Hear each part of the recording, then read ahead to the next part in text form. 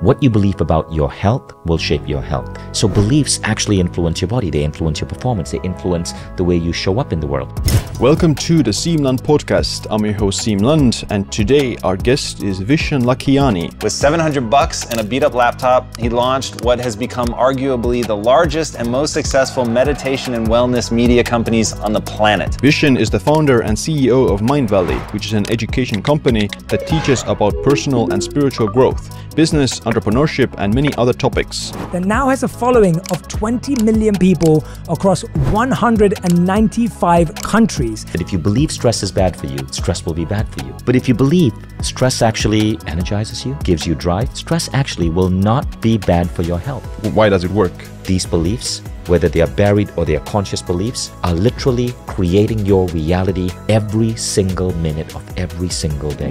He's a New York Times bestselling author. He's also a hyperactive philanthropist who's on the innovation board of the X Prize, the creator of A-Fest, and this very unique perspective, the diversity that it brings, is what has allowed him to question everything and crawl out from under the horde of bullshit rules, what he calls rules, that he believes are holding us all back. Running is not exercise, it is negative exercise. Loneliness and socializing are like very huge predictors of longevity and living well. The first human beings who are going to live to be 1,000 are alive today, and some of them are in their 60s. Is it more than like similar to affirmations or Oh God, no, or affirmations are stupid. Like, don't do affirmations. One and only Vishen Lakhiani.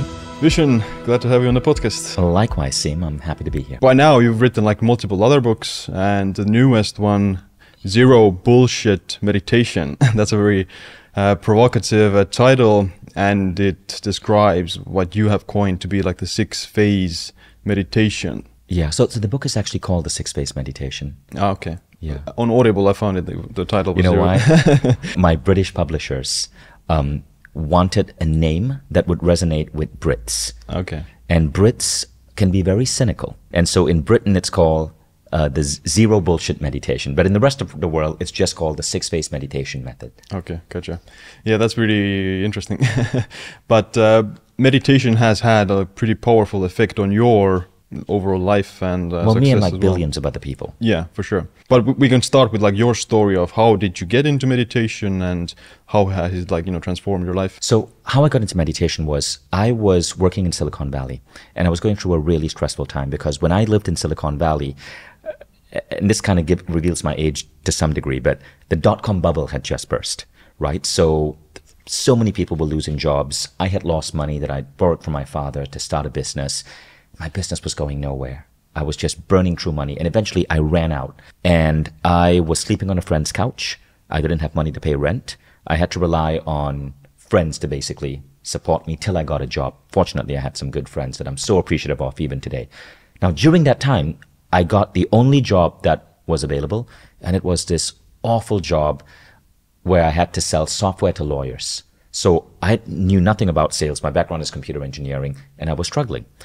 I was Googling online, I was probably looking for help, looking for advice, and I found this class on the Silva method.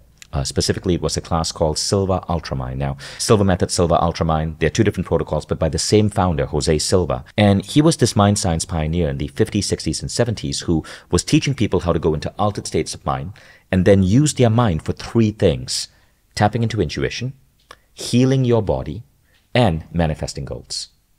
So, and the way they teach it is incredible. You truly master it. So I attended the class, and my life changed. Within 1 week, my sales doubled. I started applying more tactics. Within 2 weeks, my sales doubled again.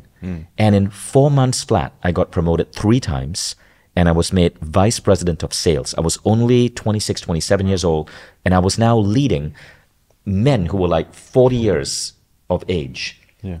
And nobody could understand, like, how did this kid just rise up like that? So that was my first glimpse of meditation. But you see, what's interesting there is that people confuse meditation. Many people think meditation is just stilling your mind and going within. No, that's mindfulness. That's one form of meditation. Silva method is active meditation. And 6-phase, which is the protocol I teach now, is also active meditation. It's not about sitting on your butt.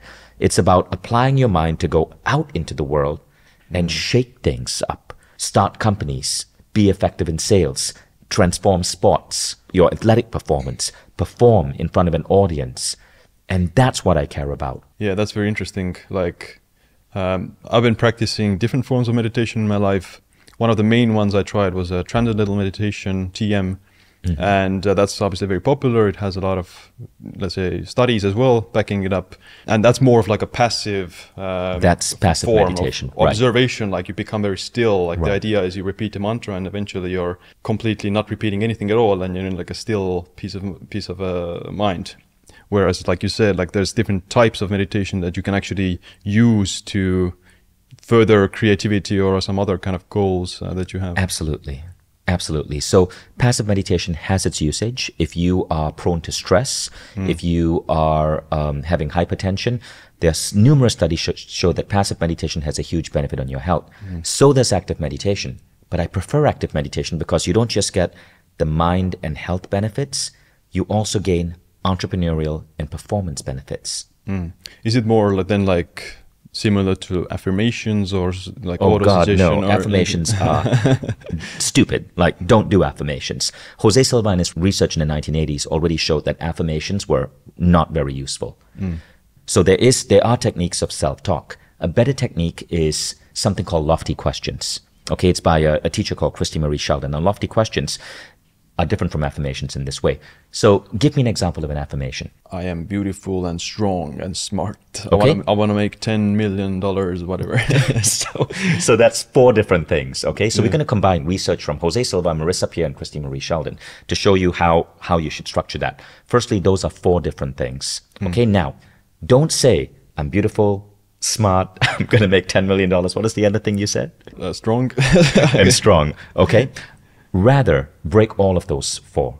So, for example, there are 36 or so different qualities I want in my life. One quality is I want to have a great relationship with my kids. So that's one. Another quality is I want to be successful as an entrepreneur. That's another. Another quality is I want my business to be growing by 50% year on year. Another quality is I want my body to heal and rejuvenate itself as I sleep. These are 4 different things, right? So if you're doing affirmations, let's look at the last one. My body heals and rejuvenates itself as I sleep. As soon as you say it, there's a part of you that's going to go, no, no, that's not true. As soon as you say, I eat healthy, there's going to be a part of you go, no, you liar, you drank wine last night. So that's the reason why affirmations often don't work. They actually trigger doubt. So you want to trick your subconscious. So first you got to understand this. Our beliefs shape our reality. There's numerous studies on this. What you believe about your health will shape your health. Okay, so there was a study recently that was just published on time it takes to recover from a wound. So they take people and they make a tiny cut on their hand, tiny cut, a little painful, and then they measure how long it takes for that wound to heal. Now, half the people they put in a room and it's a normal clock. The other half the people they put in the room and the clock is actually moving 25% faster. So at the end of 45 minutes, they think 1 hour has passed. Now, the group that was in the room with the tricky clock that was moving faster, their wounds actually healed faster. Wow. So this shows that your belief about time affects your rate of healing. Your belief, but it's not your belief about time. It's your belief that, this wound, the doctor said this wound is going to disappear in like 1 hour. This pain is going to go away. So beliefs actually influence your body. They influence your performance. They influence the way you show up in the world. There's a book called Psycho-Cybernetics by Dr. Maxwell Maltz. He was a plastic surgeon. And what he found is if he made a tiny change in someone, like a tiny change to their nose that other people don't even notice, they show up in the world, but because they believe they are suddenly more attractive, they're more confident, their income goes up, they start dating higher quality people, they suddenly find love, everything changes, and he was baffled by it. So he called it psycho-cybernetics. Tiny shifts in belief have a ripple effect. Okay, so now let's go back to affirmations. The reason people were suggesting affirmations was really to implant beliefs. But because of the negative voice in our head, we spit out the affirmation. So you say, I have a healthy body. And the affirmation goes, no, last night you ate pizza, you fatso. We all have that negative voice. Right. I have it, you have it, we all have it. So how do you overcome that to implant a belief straight in your brain? You got to hack your subconscious. And just like a hacker can implant something in your computer, you implant an affirmation in your brain with this concept of turning the affirmation into a question. You say, why does my body heal and rejuvenate itself as I sleep? Why am I only eating foods which are good for me? Why do I have such an amazing relationship with my children? Okay, now, we'll apply another technique. This comes from the hypnotherapist Marissa up here. You amplify it by adding multiple words so it really goes in. Why do I have an amazing, loving, trustful relationship with my children? Why does my body nurture, heal, and rejuvenate itself as I sleep? Nurture, heal, rejuvenate. Sounds similar meanings, but you are stressing that quality. Now, when you put it in, your subconscious takes it as a command. There is no negativity. It's as if you're posing a question to your subconscious, and your subconscious goes, why? And now your subconscious will start finding the answer. And as your subconscious starts rolling, you will notice different qualities about yourself. You will certainly start craving healthy foods. You will certainly start noticing you feel more refreshed as you sleep. You will certainly start maybe having a desire to read more books about parenting, or maybe being more empathetic towards your child. But it's not the affirmation. It is hacking your subconscious with a lofty question. Yeah, that's very interesting. I never thought about framing it as a question, because like if you ask a question, then it's like already real, and you start to like support that, becomes a self-fulfilling prophecy almost, like. Exactly. And the opposite as well, if you have like the negative kind of exactly. If you ask your question, why am I so shy? Why am I always falling sick? Those things start happening in your life.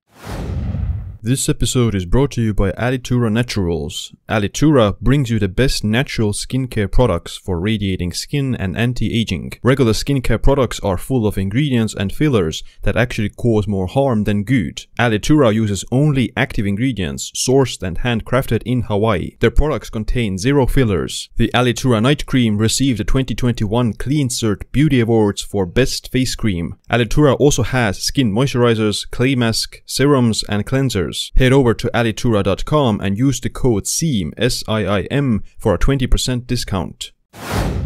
So the subconscious mind has such a powerful effect on our, well-being and just success in life. We mentioned about how to hack it. So are there any like ways to, let's say, make it happen faster, or because people are also like very impatient in terms of, okay, I want to lose the pounds super fast, or I want to make the money super fast, I want to get the children or the wife super fast. Right, so that's the big question, right? How do you get to anything, any goal, super fast? That is the essence of the hacker mindset. If you're a biohacker, you're looking to get incredible health outcomes fastest time possible. And that is where you got to combine 2 different approaches. Now, I call this consciousness engineering. Consciousness engineering is the act of engineering your consciousness so that you get to whatever outcome you want. And there are 2 pieces you got to pay attention to. What do I believe, and what are my habits? I call these models and systems. So models are your beliefs, your models of reality. So do you believe, so for example, there was a study that showed that if you believe stress is bad for you, stress will be bad for you. But if you believe stress actually energizes you, gives you drive, stress actually will not be bad for your health. It's incredible. Whether you believe something to be good for you or not, you will get that result. And it's absolutely fascinating. Beliefs are really powerful. But the second thing is habits. Okay, you want better health. Take on the belief that your body rejuvenates itself as it sleeps. Take on the belief that you only crave great food. Take on the belief that, so here's an example. Take on the belief that I live my life like an athlete, and I want to treat my body like an athlete treats my body. And you can do that through lofty questions. For example, the most important lofty question I ask myself is, why do I have the fit muscular body of an athlete? And when I started asking myself that, I was chubby, I was 22% body fat, and I was so unfit. In 1 year, I went to 14% body fat. And another year after that, I put on 3 kilograms of muscle. That belief literally got me eating healthy, and it got me to exercise. But the belief steers you. The belief, it points you in the right direction, but then you got to move in that direction, and that's where habits come in. That's why consciousness engineering is 2 pieces, right? Beliefs and habits. And that's where you want to find the best protocols that you can do on a regular basis, thus making it a habit that give you the desired outcome. So I read a review of 36 different diets out there. Keto, by the way, was the last out of 36. What is the best food intake approach to get you the results? What is the best exercise approach to get you the results? And this is where people get confused. There's so much marketing out there. So many of the things that we once thought was effective are obsolete or not effective. Keto is not the most effective diet for you. Running is not exercise. It is negative exercise, according to Doug McGuff. And so you got to know exactly what is the best approach that you can install as a habit. Yeah, and obviously it comes down to knowing that thyself as well. Or like different diets work for different people, and in some ways, yes. Yeah. But the more interesting thing is not this. It's not that different diets work for different people. It's that what you believe works for you will to some degree work for you. It's called the placebo effect. Yeah. Right? So there was a study done on maids at a hotel. So the psychologists played a trick on these maids. They pretended that they were doing a work survey, and they would speak to these maids and they would ask these maids, so how many hours are you spending changing bed sheets? How many stairs do you think you climb every day? And then at the end of the study, they would say one little word. They would say, wow, Matilda, based on what you're telling me, you're getting so much exercise every single day. You must be really fit. 1 month later, the maids who had heard that comment, with no additional exercise, they lost weight. Their heart biomarkers got better. Their health improved, simply because in their mind, they started believing that what they were doing was exercise. Yeah, that's super powerful. I know about that study as well. And yeah, like the beliefs are just something that guide our like decisions all the time. And right. But again, you also got to look at the habits, right? So for example, one of the things, I recently did a video that got, I think now 8 million views, and I say running is useless. And I got so many comments saying, how dare you say running is useless? I run every day. I love running. Well, look, there's a book called Body by Science, which is one of the most important books of the last couple of decades on the science of exercise, right?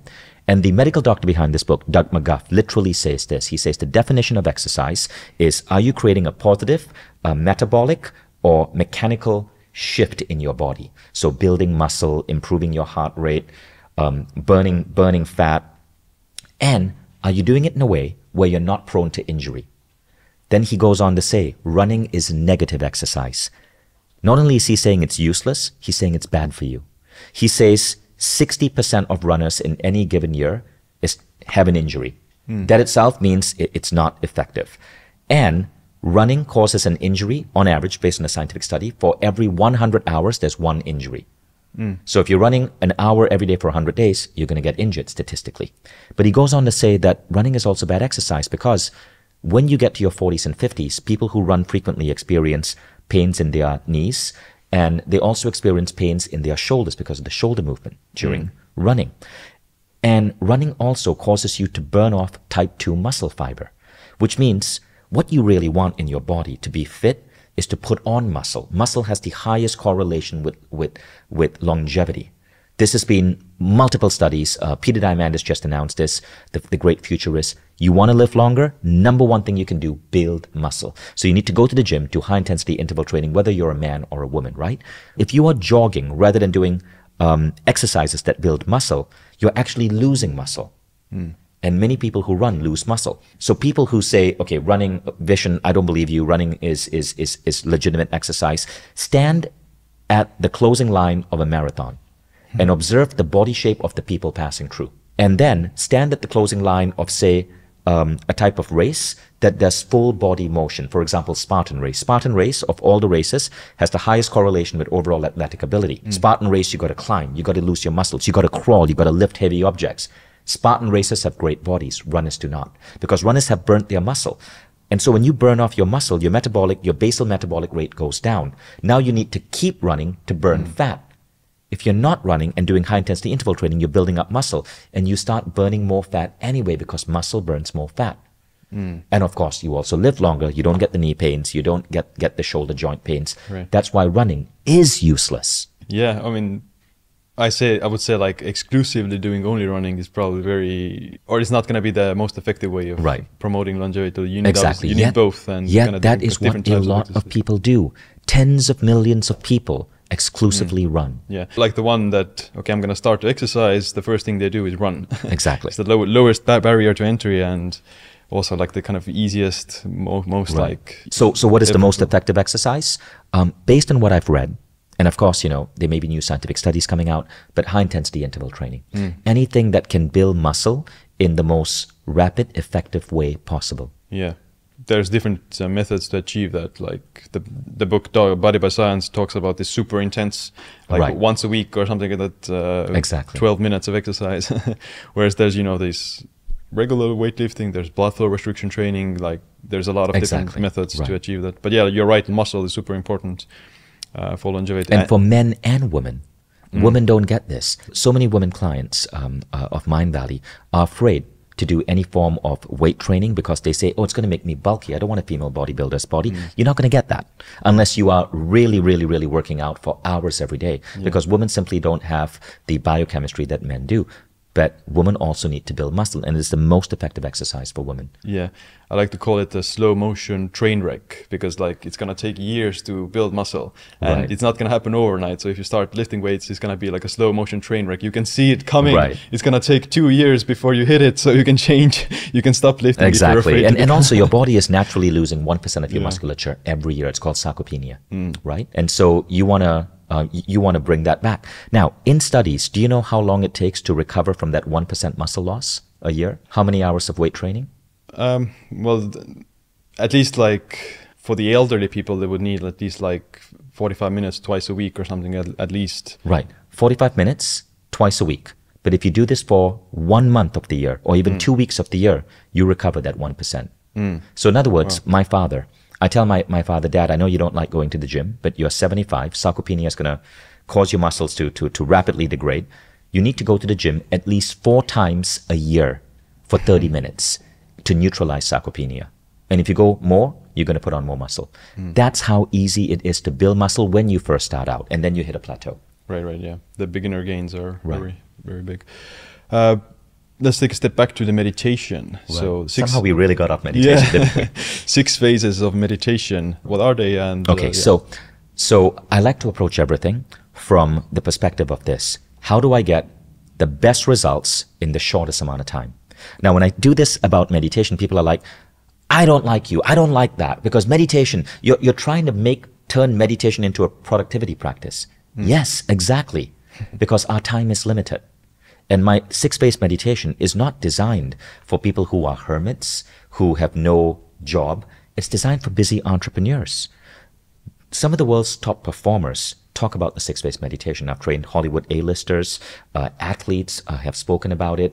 If you look at my Instagram, you'll see I have interviews with Reggie Jackson of the LA Clippers, who spoke about the 6-phase meditation. I have an interview with Bianca Andreescu. She beat Serena Williams and won the US Open. She credited the approach, the visualization protocols in the 6-phase meditation. So it's for people who are performers, entrepreneurs, athletes, even pop stars. There's an article in Billboard magazine about how the R&B star Miguel does the 6-phase meditation before his concerts, does it with his entire team. So what is it? Well, you want to get optimal results in as little time possible. So I looked at what are the qualities that we want to nurture in ourselves for us to be optimal human beings, not just for ourselves, but for the people around us. And what is the most effective methodology to get to that quality? Now, the 6 qualities of the 6-phase are kindness and compassion. We want to train ourselves to be more compassionate.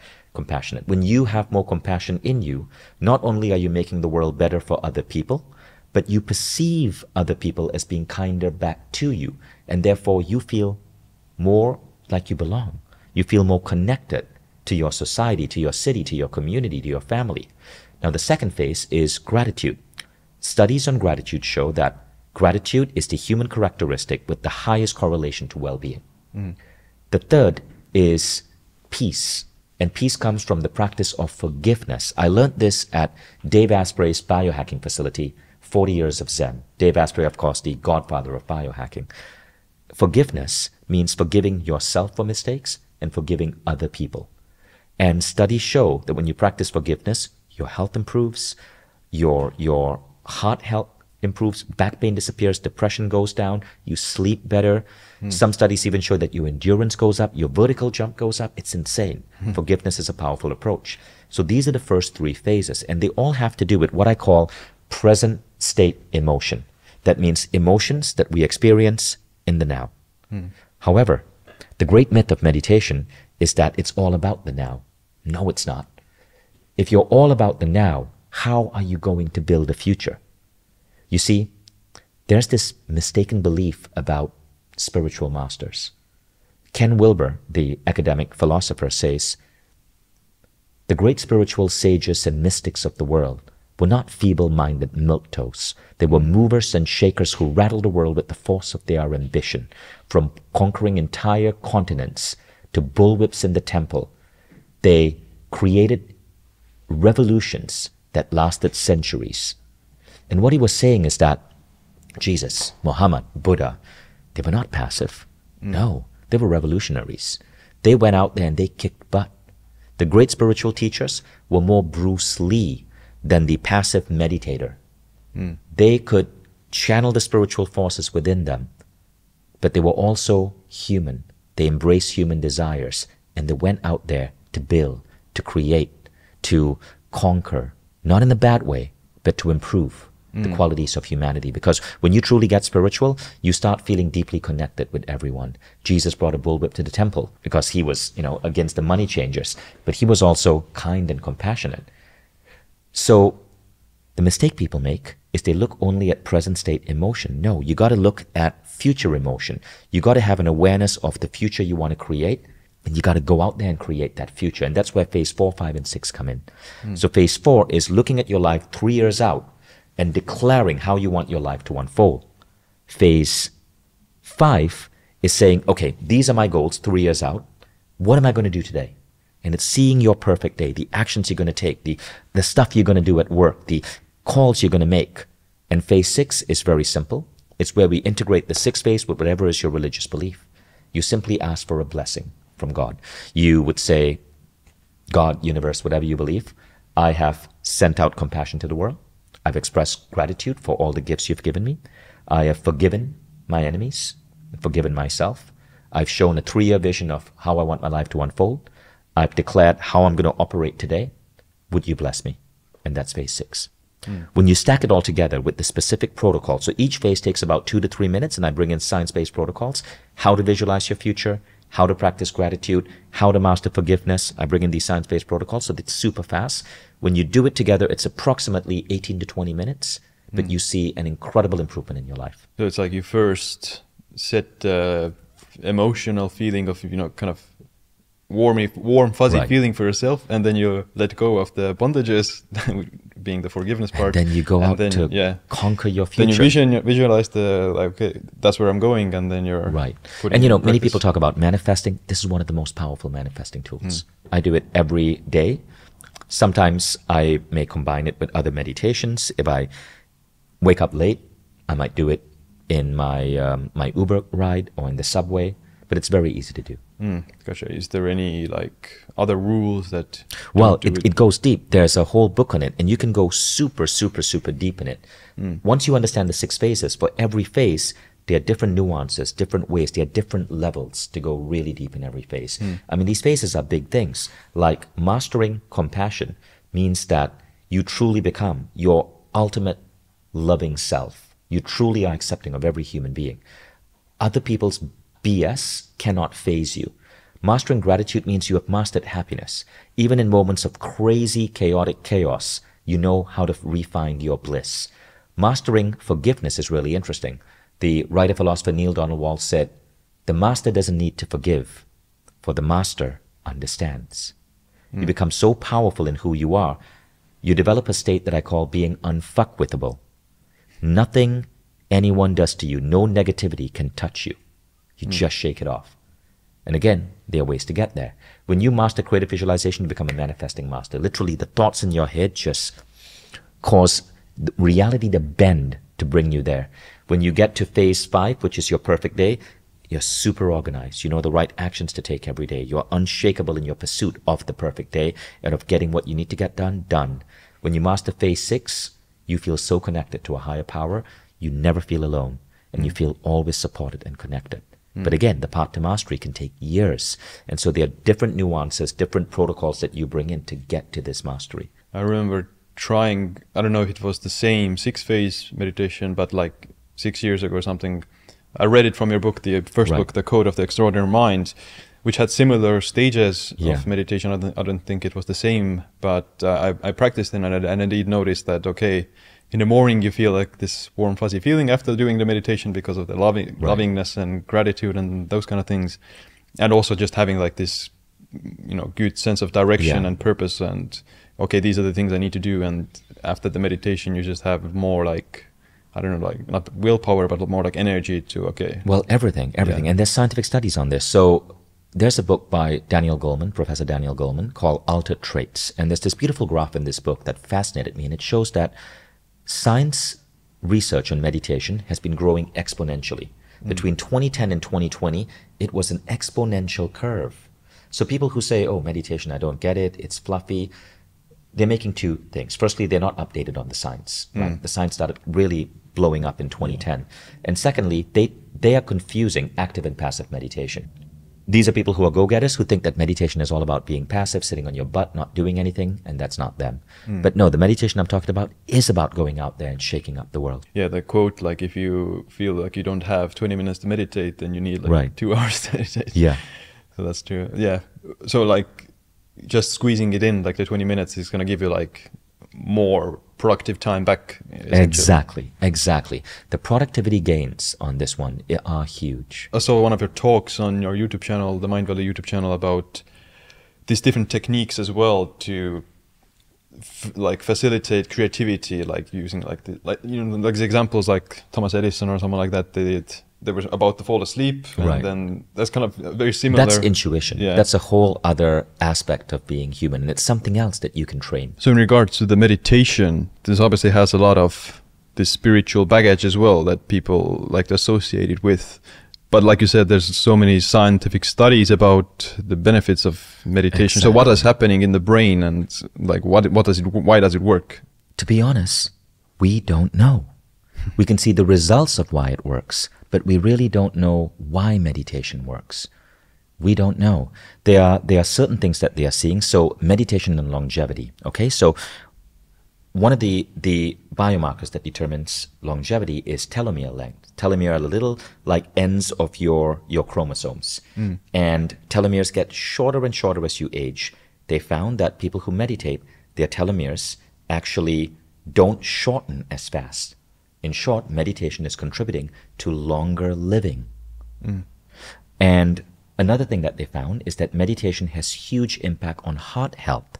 People who meditate, their heart is so much better. And there are some things that science just can't explain. Practicing things such as forgiveness improves your vertical jump. After I shared that, an Olympian basketball player reached out to me. He's like, how can I master forgiveness? But we don't know why. How is it that practicing forgiveness causes your body to be able to jump higher? We don't know. So there are these weird things. But the best thing we can understand is that there's a huge correlation between our mind and our body. Our mind literally is actively creating our reality and influencing the state of our body. You know, one of the most crazy studies I read about? So get this, okay? It's a study on your mind impacting your body. So the New York Times carried this article about this medical doctor called Dr. J.B. Mosley. And he worked at a veterans hospital in the United States. Veterans are ex-soldiers. And he wanted to help men who were ex-soldiers heal really painful arthritis of the knee. Now, back then, he knew about this concept called placebo, but most people thought placebos can only help you with headaches and so on. He wanted to see if the placebo could substitute surgery. So he did this crazy experiment. He brought 10 men who had knee arthritis, and 8 of them, he didn't actually operate on the knee. 2 got the real operation. 8, they put the man under anesthesia. They made some cuts on the knee. They bandaged it up. So when the men woke up, they could see stitchings, they could see bandage, they could see a little bit of blood, and they thought, oh wow, I just had the surgery. Of these 10 men, can you guess how many of them recovered from knee arthritis? Remember, 8 got a fake surgery. How many? Maybe like 60%? 100%. Every single patient recovered from knee arthritis. It wasn't the knee. It wasn't the surgery. It was their belief that a doctor had given them an intervention.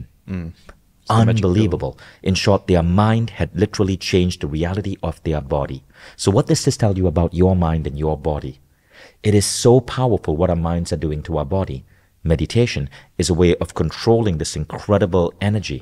And this energy is not just conscious. This energy, a large chunk of it is buried. It is your subconscious.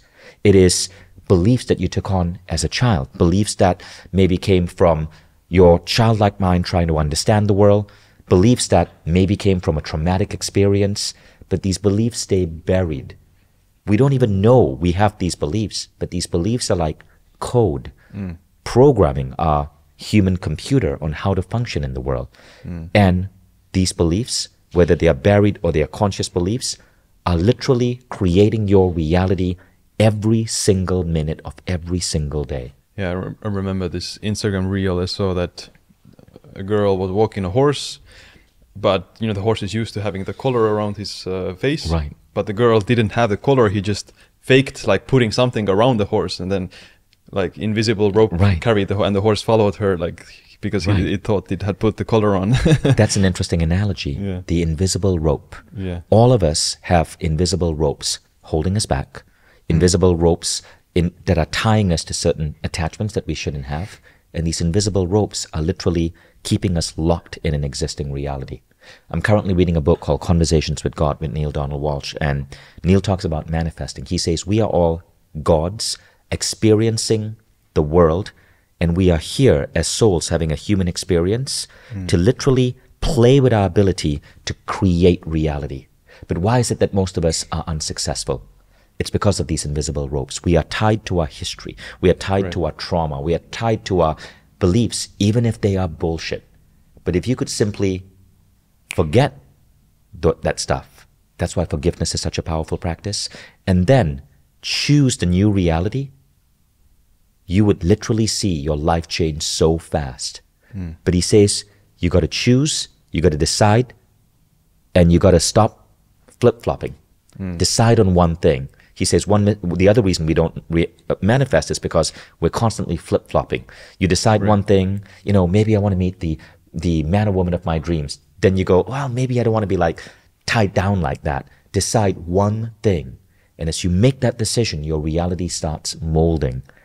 And we are literally gods playing with a godlike power to bend reality when you understand how powerful your mind is. Yeah, in the health space, there are some studies where just the physical, let's say, perception of your appearance determines like or affects your biological age scores as well. Exactly. So the people who from the mirror they see, okay, I look older, then they also have worse scores based on the biological age tests. So it's like very powerful. And if you're like, I'm 40 years old, I can't exercise anymore, I can't, lift stuff anymore. It's like a self-fulfilling prophecy again. If you believe that 50 is old, 50 will be old. If you believe that old is only when you hit 100, you're going to have a long, healthy life. Your beliefs influence your longevity to a striking degree. Yeah, and most of it comes from because we look at our grandparents and parents. Exactly. They go down the hill, but I mean, in this decade, we're going to have so many new medical breakthroughs that kind of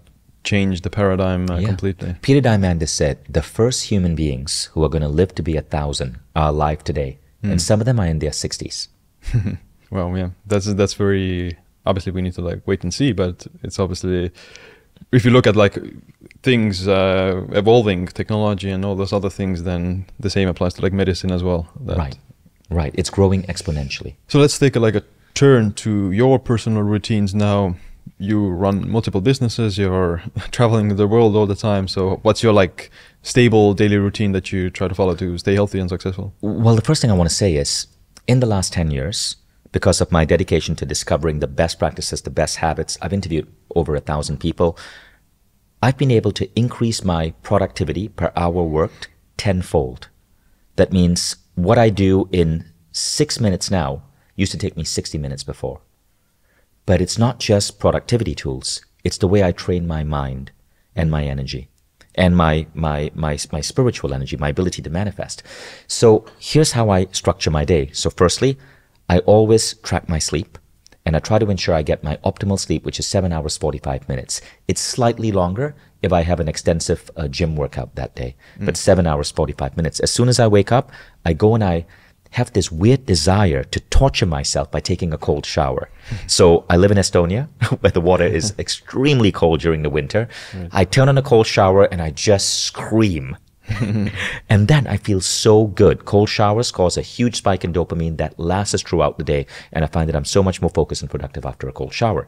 I then sit in bed and I do the 6-phase meditation. That takes me about 20 minutes. I then go and I make a unique type of coffee that's 60% decaf, 40% caffeine, because I want just a little bit of caffeine, but I don't want to get hooked on it. Yeah. I then dive into my work and I do about 4 hours of back-to-back meetings with my team. After I'm done with meetings, I then come out of my fasting state. So I try to fast for 14 to 16 hours a day. So I'd stop eating at, say, 10 p.m., right? And then I'd break my fast, eat breakfast at 2 p.m. It's called intermittent fasting. And it has an incredible effect on your metabolic states and your body and your health and even your clarity of thinking. So at 2 p.m., that's when I'm making my 4-egg omelet, because since I work out, I need a large dose of protein. 4 eggs are approximately 48 grams of protein. And then I take a nap. I literally will give myself permission to take a nap no more than 15 minutes. There were studies on napping by NASA that showed that naps can boost your productivity by about 30%. I come out of my nap, I go back into work, and then I may take breaks to exercise, and then I do something that's really important to me. At 6 p.m. every day, I spend an hour learning. People forget this. So I'm a CEO, so I spend an hour learning how to be a better CEO. Maybe it's taking a course on AI. Maybe it's taking a course on presentation skills or communication. An hour every day I seek to learn. And then after 7:30 p.m., I close work and I don't go back to work. After 7:30 p.m., it's time for family and for friends and for reading and study, curling up with a good book or watching a Netflix movie, or enjoying wine with a friend, and then going to bed. Now, in between that day, I also have other practices. I'm a big believer in supplements, so I take a unique set of supplements in the morning, in the afternoon, and at night before going to sleep. And that's like every day you're... Yes. So that's my routine when I'm stable. I also travel a lot, and when I travel a lot, I give myself permission to adjust and try other routines. Yeah.